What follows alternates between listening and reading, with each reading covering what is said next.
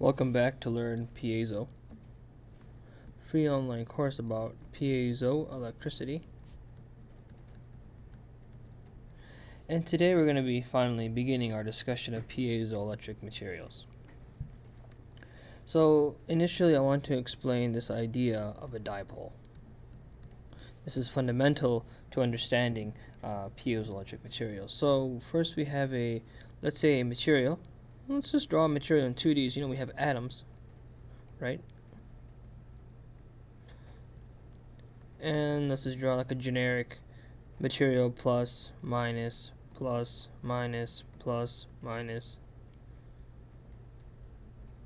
minus, minus, plus, plus. The negative wants a plus, and these are all, bonded together somehow or another. And now assume these are all evenly spaced, let's say with the dimension L, or let's say A, and these are evenly spaced here with the dimension B, and all of these are evenly spaced out together. If I ask you, where is the center of positive charge? So you take all the positive charges here, and you look at where the center of it is. You would find that the center of positive charge is in the middle. It's right here. And now if you ask me the negative charges, what's the center of the negative charge? It's also exactly in the middle.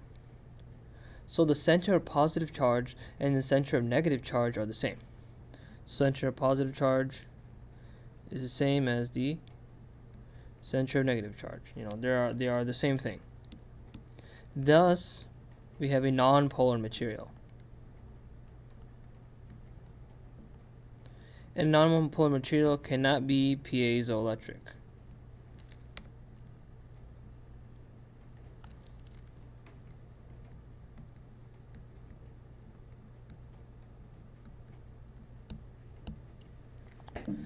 And this is the case with almost all materials, where the center of positive charge and negative charge, if you look at the big span of things, if you look at a molecular level, or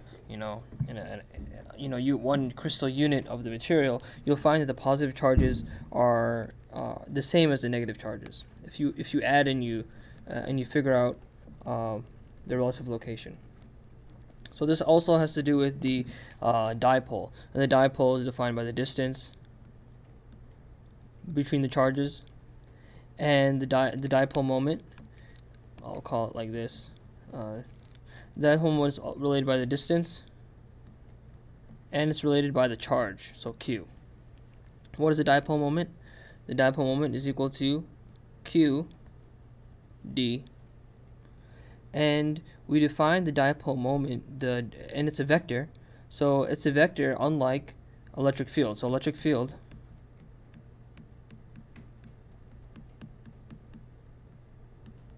it goes from positive to negative.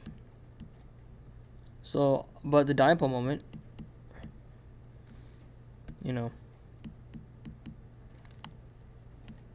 it goes from negative to positive. So in this case right here, it would be going negative to positive. This is the dipole moment direction.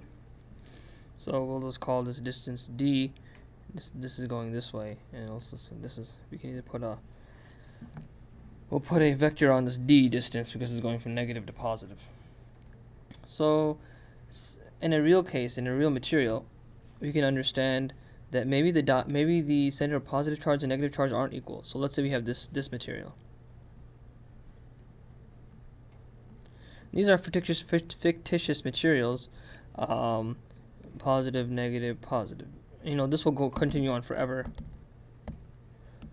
Negative, positive, negative, positive, negative, positive. And in this picture again, assuming these are equally spaced, the center of positive and negative charges are the same. But what happens in piezoelectric materials is that this atom right here, it's no longer sitting there. It's sitting slightly above its original position. And when that atom changes its position, it creates a dipole moment. So now we have more positive charges on this side, and then therefore we have, when this positive charge went to that side, it also left its impression of a negative hole. So we have a positive charge going this way, let's say, displaces for some thermodynamic reason, it goes up, and then the negative charge goes, and we automatically get a negative charge on the other side. So what's the dipole moment? Negative to positive, opposite to the dielectric, opposite to the electric field. So we get a dipole moment like this. It's called a polarization, actually. So we get a spontaneous polarization, which is called that. I'll explain a little bit later, but this is just to understand here that in piezoelectric materials, they are polar materials with a spontaneous dipole moment. The spontaneous polarization, which we'll be learning a little bit about later, is defined as the orientation of the spontaneous dipole moment.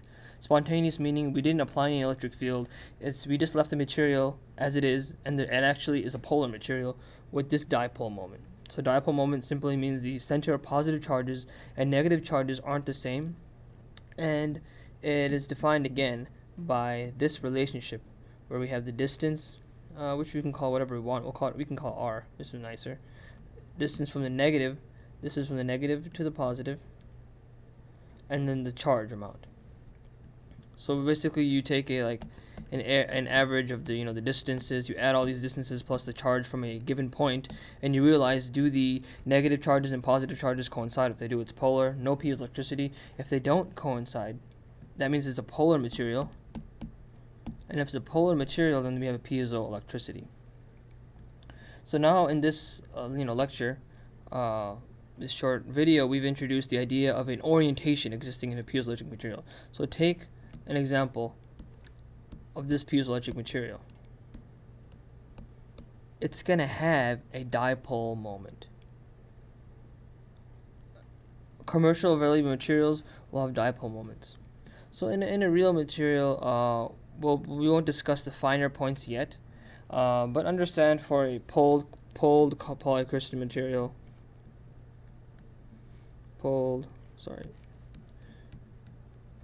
polycrystalline material will have a preferential orientation of the dipole moment.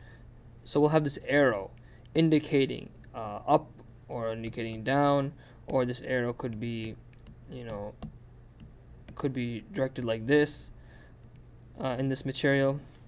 It just basically tells us that on the atomic scale, there's going to be like some positive charges here and some negative charges here, positive, negative. There's going to be some imbalance going on within the material, which is going to cause this dipole, so to speak, the non-balancing of electrical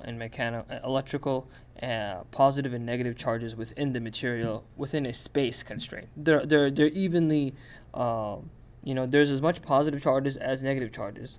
So now with a positive and number of negative charges, they're equal. But if we're talking about the number of negative charges times the r is not equal to the positive charges,